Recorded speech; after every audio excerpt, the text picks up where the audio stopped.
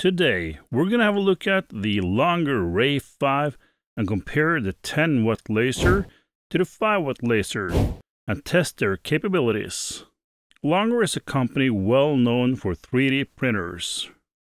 Earlier this year, they took all their expertise from 3D printers and created their first 5-watt laser engraver. We did a full review on that laser. But now, they have just released their 10-watt laser, and we're going to run tests on both the 5-watt laser and the 10-watt laser to see what the differences really are. The first thing we see when comparing the laser modules is that the distance gauge for the 10-watt laser is much longer than the one for the 5-watt laser. This is due to the fact that the 10-watt laser have a longer focus area that allows the laser to cut thicker materials, like this 18mm pine board. Running the laser at 100mm per minute at 100% power. Note that we're using an air assist we designed. Links to the part over Thingiverse can be found in the description. Already at the second pass, you can see the laser passing through.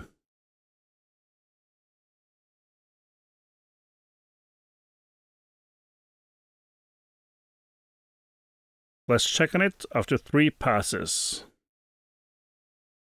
With very little effort, the piece breaks in 2, and we see just a few small areas where it did not make it all the way through. The 5-watt laser is unable to do cuts like this.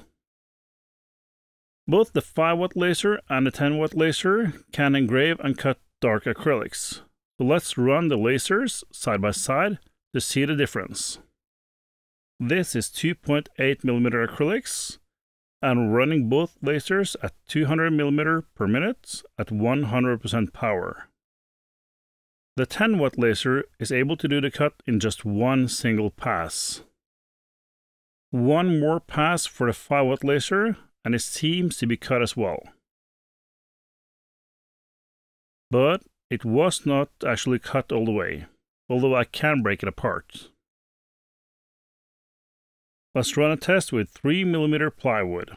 Here I'm cutting 5 lines. I'm keeping the power at 100% for all lines, but adjusting the speed. That means that the first line is cut at 100mm per minute. The next is at 200mm per minute, and then 300, 400, and finally 500mm per minute. The first piece that we cut at 100mm per minute is loose, but the rest of the cuts did not make it through. It is easy to snap off the next piece, but the rest has a lot of uncut material left.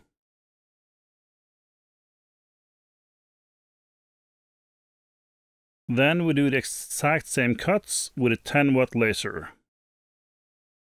5 lines at 1 through 500mm per minute.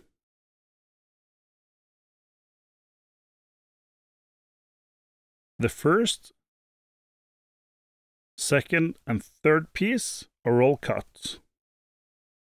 The piece cut at 400mm per minute also breaks off easily.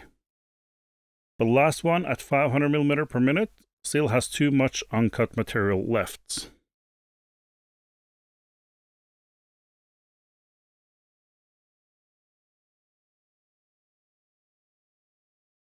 Let's test 5mm plywood. First out is the 5-watt laser. Running laser at 100% power and 200mm per minute. Note that this clip is running at about 5 times normal speed.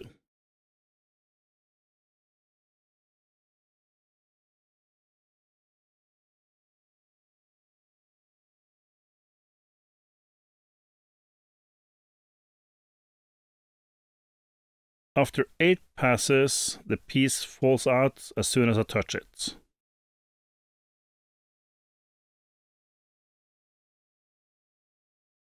How will the 10-watt laser compare? We're on the 10-watt laser also at 100% power and 200mm per minute. Note that this clip is also running at about 5 times normal speed. A clean cut after only 3 passes. So what laser should you get, the 5 watt or the 10 watt? Have a look at this video for the full review of the capabilities of the laser machine itself and the 5 watt laser module. But if you need to cut stuff and have the budget for it, go for the 10 watt laser. It will save you a lot of time and allow you to cut with more confidence. If you're getting value out of this video, please like and subscribe.